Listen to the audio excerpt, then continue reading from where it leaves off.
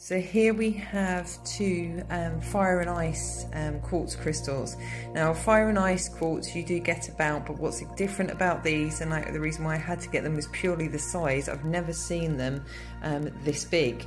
These are actually handfuls. Normally they are very small pieces. They are not normally this substantial, and they really do hold a beautiful, you can see how much they're bouncing light around.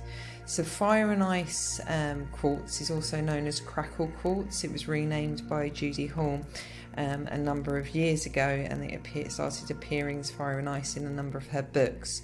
It's a stone that stimulates the body's chakras, and it's really useful when you feel you've got an energy shortage and you're trying to find the energy to muster and get through. It contains two contrasting energies, light and dark with yin and yang, so it brings you into harmony and balance. And as I sort of suggested, it's a recommended stone when you are really busy and you need to top up on your energies.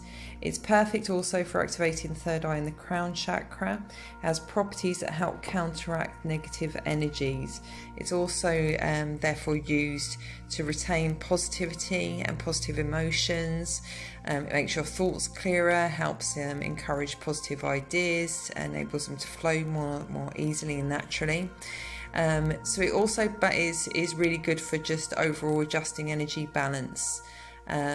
Very versatile gemstone, kind of covers a broad host there. If you feel that you resonate, just let me know. The larger one is going to be 75. The smaller one is going to be 50. Yeah. Just checking. Yeah. This one's going to be a lot lighter. I do include UK postage, but I've never seen that is a substantial